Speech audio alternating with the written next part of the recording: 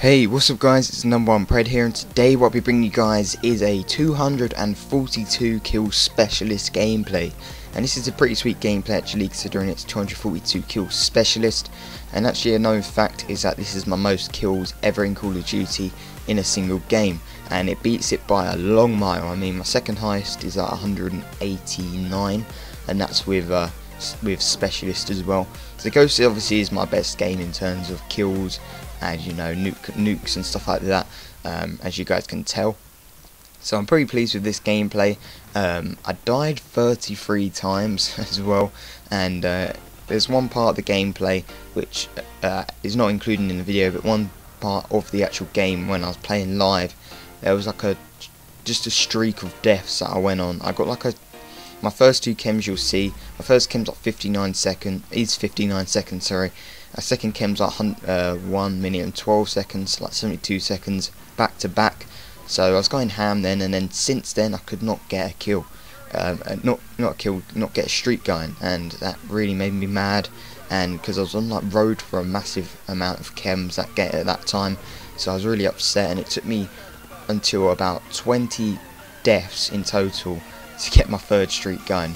And yeah, it was kind of a painful era for me at that point of the game, but you know, I got over it and got the extra 2 chems, which I don't really care about.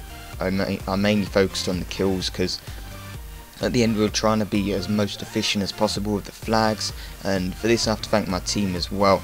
I can't exactly remember all their names, and I think it was Riz, Kenko Jenko, Beast, Neon Feed and Limitless. Yes, I even remembered it. Oh my days, I'm not swag. But yeah, so thanks to them guys, they did a really good job on holding the flags. I could have, if everything went perfectly, I could have got like let me think of this, work it out, about Decker, isn't it? Even including the assists, maybe 11, I don't know, if everything went perfect, which obviously it didn't because it's me. But yeah, hopefully you guys do enjoy this gameplay in the background. Let's try and hit 40 likes. I'm not expecting it to hit that many likes because I've got another 2 videos coming out today. One's going to be a little bit later, about afternoon time, 3 or 4, something like that, maybe 5, I don't know.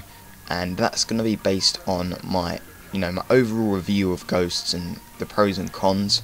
And the third video is going to be my very first chem, and that's going to be my farewell to COD Ghosts. So make sure to check those videos out later on.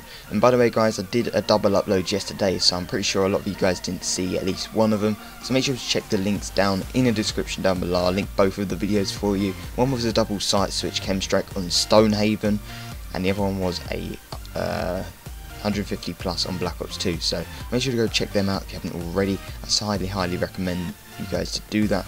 But yeah, that's basically it for all the gameplays and whatnot for today and yesterday. What I'm going to be talking about today is the thought of teleportation and how interesting I find it, and how people could use it in different ways. And obviously teleporting is going from one place to another in like an instant. So obviously that's obviously not possible at the minute because technology isn't that advanced. I think people, the scientists and that, are looking into it, but I don't think there's been any success or any sort of breakthrough in terms of teleportation or getting anywhere near to that. So don't expect that for a long time guys. It's not going to happen, probably not in my lifetime, which sucks, but there you go. But I'm just saying, if it was like you had like a magical genie or whatever, and he gave you a wish, and you used it, you asked him to grant you the powers of teleportation. And I'm going to ask you guys in the comment section down below how you would use that power. What would you do with your teleportation? And I'm pretty sure a lot of you guys would be like, oh yeah, let's teleport to the girls' bathroom, and then when they turn around, let's teleport back. Because I know a lot of people will be thinking like that. I mean, I actually thought like that at the start, but you know, I'm trying to think of it for more mature reasons. You could use it for useful things, such as, let's give an example. If you could teleport people out as well, say if someone's about to get hit by a train or a bus, and you're able to pinpoint your teleportation, you could just teleport in front of them, grab them, teleport you and them somewhere else, and save someone's life. So that could be like really useful.